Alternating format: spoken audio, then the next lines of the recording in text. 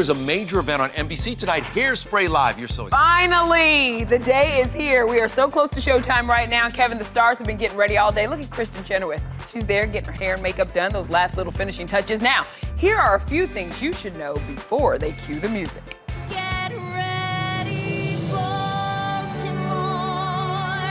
There's a bright, brand new day in store. About 500 live audience members will see 20-year-old Maddie Ballio as Tracy Turnblad, who's a little jittery about those dance numbers. I was really nervous about dancing because I don't consider myself a dancer. I'm more of like a mover. Hey mama, welcome to the 60s. She shared this picture from the set with former Tracy's Ricky Lake and Marissa Jarrett Winokur. The show's Edna Turnblad, Harvey Fierstein, created a part for them. He's like, I'm writing you and Ricky a really great funny role, you know, a funny cameo.